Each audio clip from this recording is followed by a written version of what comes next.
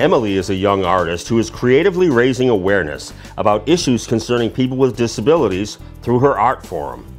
Inspired by Emily's teacher at the Rhode Island School for the Deaf, who photographed her hand fingerspelling love in American Sign Language letters, one idea led to another, and her Etsy shop was born. Love Letters by Emily is her online store that she runs with her mom, Carolyn. They offer a unique selection of digital art, photography prints, note cards, and accessories, featuring ASL sign language letters and heart hands images. Emily is always happy to create custom artwork with your own words, names, and special messages. In nominating Emily, Diane Kreiner raved about her art, her ability, and the beautiful custom items she and Emily create to express a mother's love without ever speaking a word. In addition to the Etsy shop, Emily goes out to local artisan shows. Emily's works offer an amazing selection of handmade items and making a positive difference with her creativity.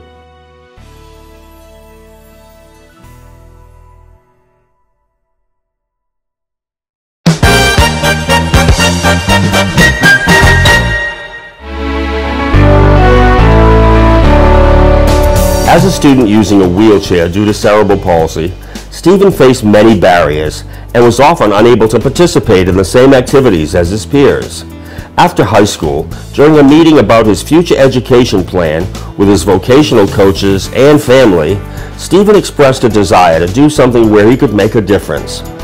As a result, Stephen was asked by the Johnson School Superintendent to perform accessibility assessments of all the schools in Johnston and present his findings to the school committee. When accessibility improvements at several Johnston schools were completed, the experience inspired him to start a project called Equal Access Rhode Island to provide education, advocacy, and consultancy about the accessibility of Rhode Island buildings and facilities.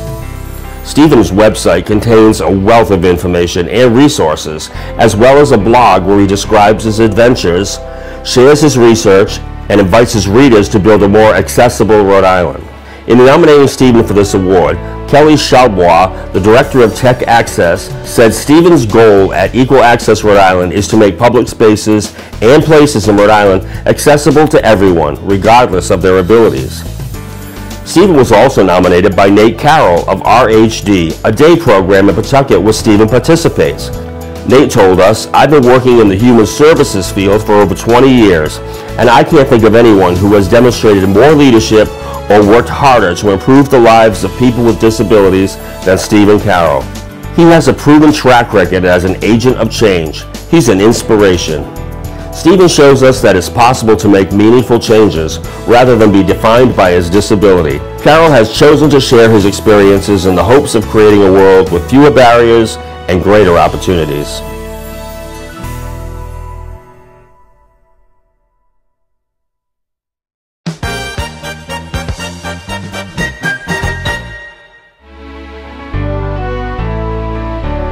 Rebecca Noon met Tracy Allard in 2014 when she taught theater classes at the Autism Project through the VSA Playwrights Discovery Program.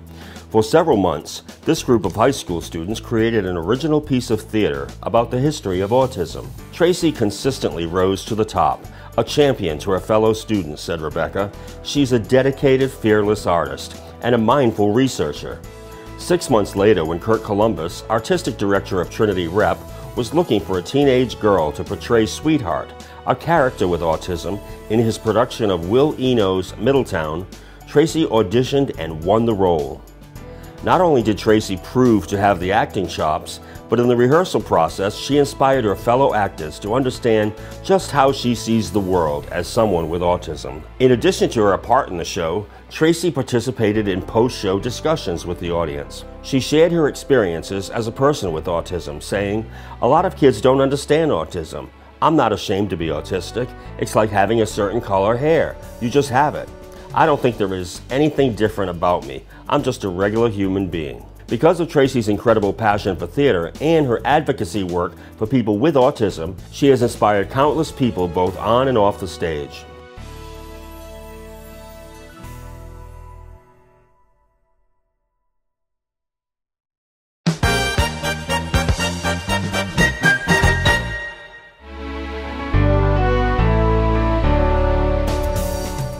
Colin Richer is a young man successfully negotiating the difficult diagnosis of epilepsy. Because of how daily seizures affect his life, he could have surrendered to this disability, but he did not. In his senior year at Beacon Charter School, he decided to explore this experience in his capstone project, a short film produced by each graduating student.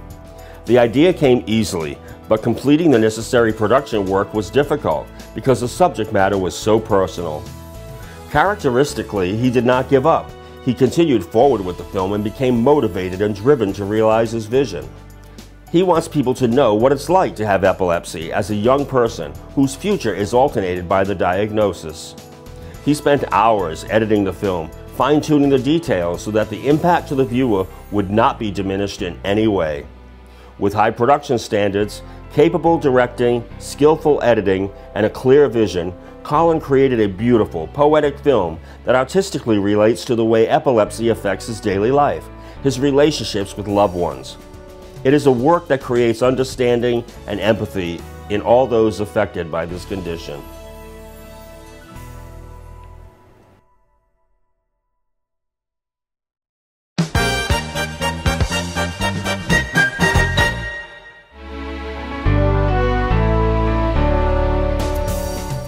Janelle Jean was exposed to the media arts at URI's First Star Academy in the summer of 2013.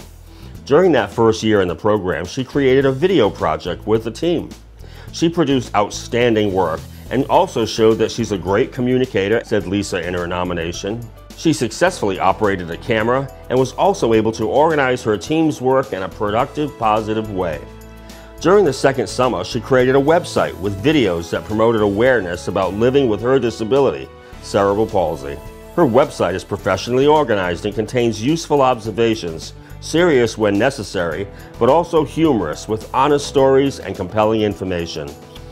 These projects demonstrate Janelle's experience, talents, and passion. This young woman is making an important contribution, raising awareness about disabilities in her community. You can overcome any obstacle as long as you have determination. You can do anything you put your mind to, so go for it.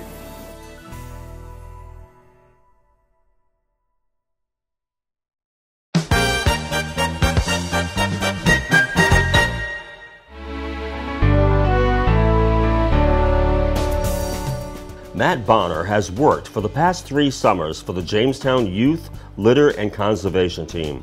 This program involves educating the community about environmental concerns. This dovetails with his interest in creative photography. Matt has over 500 followers on his Instagram page. His supervisor, Bonnie Jameson, nominated him because of both his work ethic, keen sense of what needs to be done, and how it affects the whole team. I can count on Matt as a backup for projects of all kinds. I trust him with the team and have relied on him multiple times.